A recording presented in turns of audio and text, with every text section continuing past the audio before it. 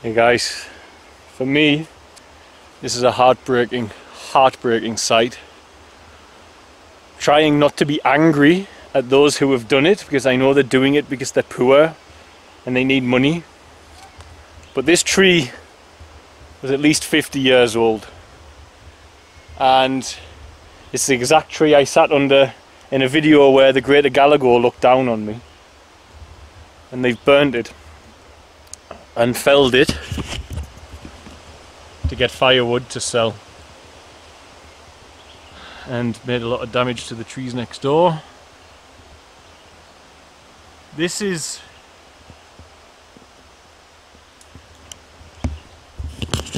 why we need to educate children here, because this is one of the last safe havens of a true Eden on earth. And desperation and poverty is going to keep driving this behaviour. This man might have children who are hungry, I don't know, I'm going to go talk to him. What he's done is illegal. I won't prosecute him, but I'll chase him off the land, and if I see him again, I'll put the Maasai down to make sure he doesn't come back. Because I understand what he's doing, but there's not enough trees for people to do this anymore. They have to wake up. And for the amount of money he'd get for this 50-year-old tree, it's probably about $20. And I would have given it out of my pocket to just leave it alone.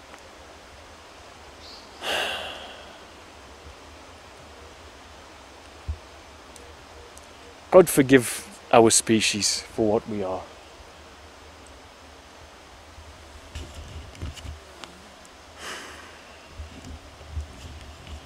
I'm very sure this is in response to the fact that we're now protecting it is the problem.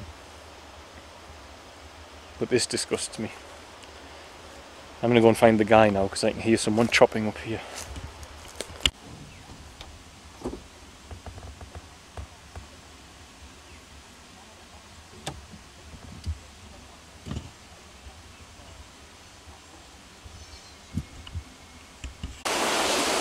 Hey guys, so you just saw the footage. Someone cut down one of the big trees here, and there's so few at our forestry project that are beyond 50-60 years old, that those are the ones we're trying to preserve. You know, they're the home, they're fig trees as well, they're the food for the monkeys, they're the home for the galagos, they're the home for the owls. And 50 years of nature's hard work knitting something together is over because of a human. Now, this video is not going to be about that topic. I cover environmental problems enough, and the fact that we must educate children here so as they grow to be different and they understand that yes, there might be desperate times, etc., but it's, if you carry on this way, your grandchildren are going to suffer. But what I want to talk about is, there's a sense of disappointment and anger in me at humanity when these things happen. But that is not conducive of being good at aid work. To some degree, to be an aid worker, love is sometimes more important than your qualifications, your education. And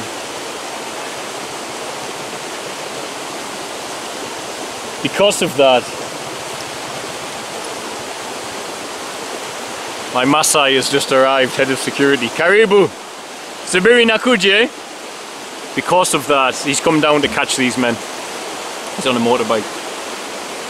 Because of that, you really have to work on cultivating your love. Because if you don't, at a time like this, I am angry at the guy, because I have a connection, a bond with this area.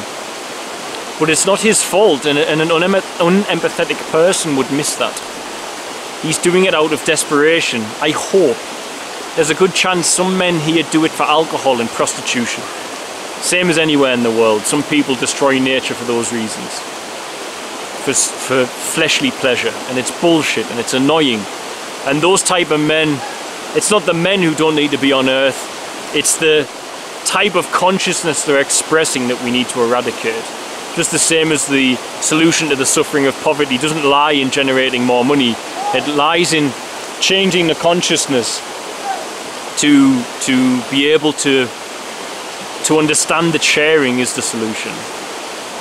And likewise, just to say, if you're ever doing aid or charity work, there will come a time where you grow increasingly frustrated with the people you're helping. And at those times you must take time to back off and find your empathy and your love and understanding before you make a mistake. So, but for now, there are signs up here to say this is illegal. He knows it's illegal, whoever it is. So the Maasai are here, and we're going to have a talk with him now. So I'll get off and do that. But I just wanted to talk about that. When you're helping people, love is key. You do need education, you do need skills. But I mean, I have one of the world's greatest minds as a trustee. Someone who has a PhD in the development of Tanzania from Cambridge in the UK as a trustee for my charity. So education isn't necessarily always key, because you can attract the right people if you put the heart into it. And that's how I see it. So these guys are helping us anyway. They've got baby goats as well. Right. Busy day at the forest. God bless, guys. Bye.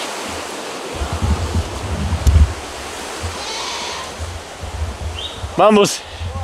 Safi, I see. I know some people will say it's such a fuss. I know some of you will think, what a big mess for a tree. What a big commotion. But look, you see, this valley is right at the point of destruction. The valley sides with these ancient trees are our key starting point for reforesting the ground floor as well. And this is government land. It's owned by the government. It's protected, but they can't afford to protect it correctly. So it is a lot of fuss, but it's necessary fuss. Because if you don't clamp down quickly, they'll come back next week for another, and another, and another. Anyway, Isaac's here. He's got the other warriors coming down, the Moran, I was going to say, as the Maasai word. And they are on their way, and they'll catch this guy. We've already seen him, he ran up the top because he knows he shouldn't be doing it. So. Sad. I'm flagging a bit here, but Isaac's here. And Isaac's chief of our security in Maasai. He this morning had a dream that he was carrying lots of wood down off a mountain, yeah? And now, because someone has felled that tree, we plan to cut it up and take it for all of the families who are struggling for firewood, who we know, children, single mums, etc. People labouring. This man's... he's got an ability. He has a special ability, so... It's a very common thing I find in the tribes here. People who really do dream things and then they happen, so amazing.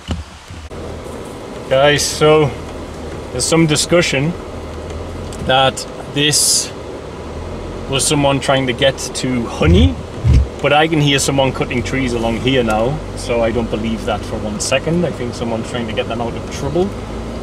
But even if it was for someone getting honey, it just goes to show what happens when you are not connected to your tribal roots, because the Hadzabe would never, ever destroy a tree like that. But I will say that Isaac, who is the chief of the Maasai, and the man who has killed the lion with his bare hands, is currently giving chase up here. Just seen him. He's running up here. My camera's got the tripod on, so I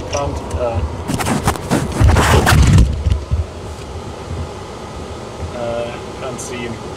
He's giving chase to somebody up there. This is somebody profiteering. I don't think this is a desperate local, because they would have came to us. I think this is someone from out of area who's come in and thought they'll take down a few trees and get... I mean, if you're making $1 a day, that tree will give you about $20. So setting a fire and knocking down the tree and cutting it up will give you a month's salary for 3 or 4 days work, you know. So.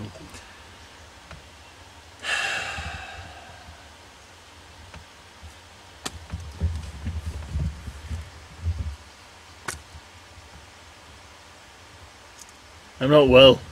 I came here to rest. No rest for the wicked, eh? Right. I'll wait for Isaac. We decided we're going to have some warriors sleeping down in the forest from now on. We think it's for the best, because times are changing. There's definitely an economic downturn in Tanzania at the moment. There's a lot of desperate folk because of it.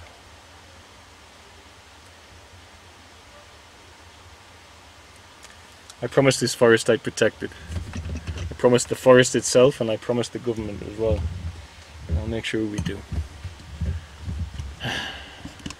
Thanks for watching. Don't forget to like, share and subscribe, as it really helps us to grow the channel and with it help more children here in Tanzania. Also, don't forget you can support our work by sharing with children in crisis here, be it sharing for a particular need or even sharing one-on-one support for education, housing, food and medical care. It can be done for as little as the cost of a cup of coffee a week back in the West after all. Just visit www.sharetanzania.co.uk to find out more. Lastly, remember you can also support us via Patreon, www.patreon.com/featherstail, and help keep us here in Tanzania to continue our work. The links for the website and for the Patreon are in the description box of this video. Love and light, guys. See you soon.